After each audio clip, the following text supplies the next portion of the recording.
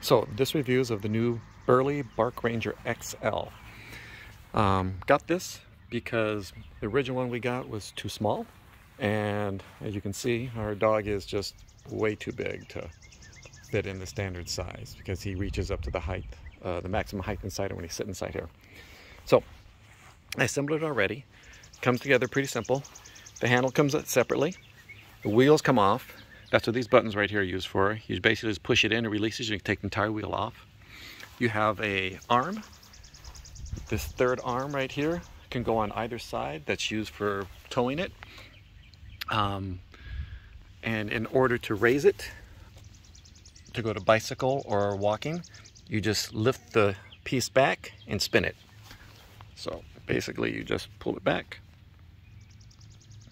and you turn it into the other position, and now you can use it as a stroller or dog carriage, dog crate, whatever you want to call it. Comes with a flag. It's all pre-assembled. The only thing you have to do is put the arm in. Now, one note, when I went to put mine together, these arms right here weren't lined up. I had to loosen the Allen bolts on the bottom and actually adjust the bracket on one side.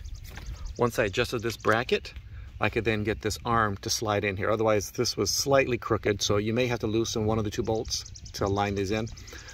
Be careful because it's aluminum. If you over tighten it, you will just strip it out, by the way. Also, there's a brake. The brake is right here, so when you are in just this mode, you can bring it forward.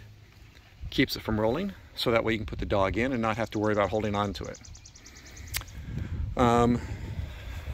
As you can see, it's got the zippers. Zipper goes bi-directional, so you can open from the bottom and the top, or the top and the bottom, whichever way you want to go. So that's the flap, folded all the way down. It's very roomy inside. It collapses, extremely simple. There's a clip right here on the top part. You lift this piece up, there's a button on the back side, and once that's up, then this piece folds inside, that piece will fold back. And then there's the back side of the arm, and it all collapses into itself. I'm not going to do it right now because I only have one hand available. And then you have some straps up here for webbing, whatever you want to do. When you go to roll this back, that's what this will lock into. Here. So you can see that's what these pieces, the little clips, will clip onto these little holders right here.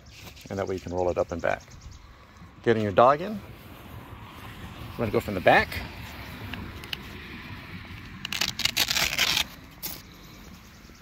Lift it up, and this piece undoes again. And then there's more clips right here, so you can roll this up if you want. And you can clip it off also. A lot of variations.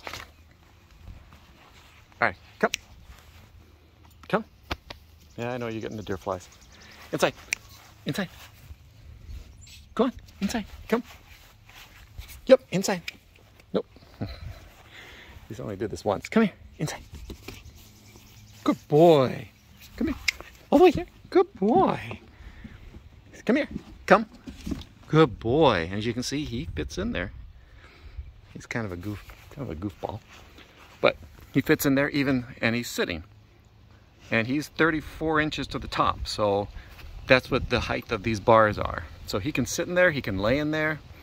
More than enough space, and you got room inside there for other little accommodations for them if you need things. Has the little two reflectors on the bottom. I actually have a light that pulses and flashes that I put right up on the side up here, so that way I don't have to worry about it.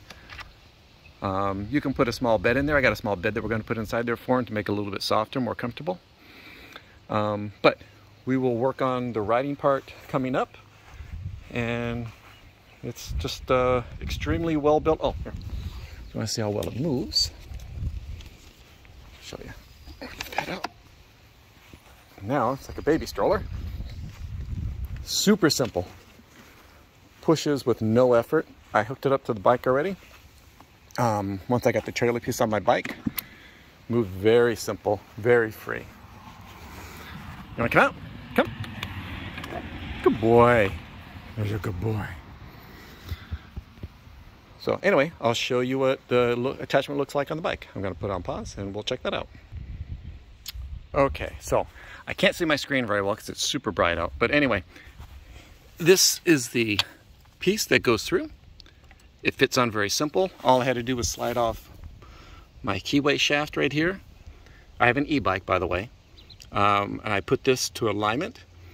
I put this piece roughly in the same alignment. It does articulate a little bit, not a lot because it's rubber. And when this is up, it locks it, so you can't put this pin in while you're just trailering, if you notice. So the pin will not go all the way through. So it only goes when you have it in bicycle mode right here. It attaches simply,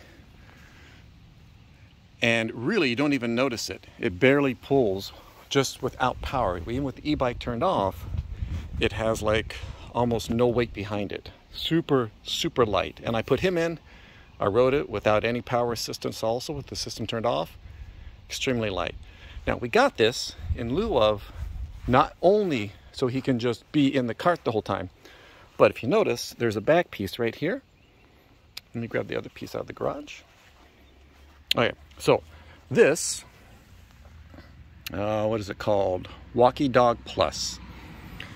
This has springs inside of it. So there's, depending on the size of your dog, has multiple springs inside. And what happens is, the springs will allow the dog to walk with you, and it slowly pulls side to side. So it gives some. So this just comes off with a quick lock. So we can lock this up here. Kind of hard to do with one hand. There we go. So once that's on, I put a harness on him. He's able to walk with us, so he's not riding the whole time. And then after a little while, once he gets tired, the plan is in, we put him inside so he can keep going with us. So he's going to get exercise.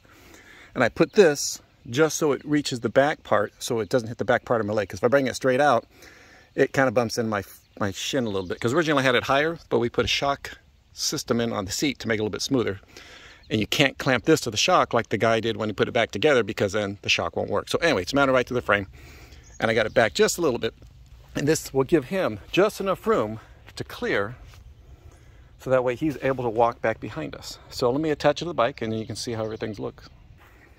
All right, so this is kind of the end result. He's a little stressed right now just because we haven't did this in a long time, and the trailer behind him. So, but he connects up.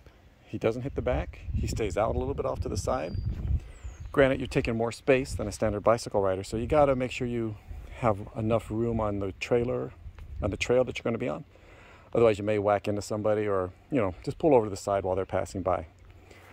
But it's just enough to give him exercise and put him back, then give him some more exercise and put him back, so that way he's not all just, you know, non-moving. We don't want that. That's the whole point, is he can go with us. And then when we go inside somewhere, he could sit inside there, or we could push as a baby stroller in a busy area, and we don't have to worry about leaving him somewhere. So anyway, that's how I have this whole thing set up, and hopefully going to try it out tomorrow, weather cooperating, and get him out for a good little ride on we got like a 20-mile trail that we're going to take him on, and kind of go from there. And that's what you got to watch out for if he decides to sit down. But otherwise, I will put some new stuff up once I get him on it. Thanks for watching.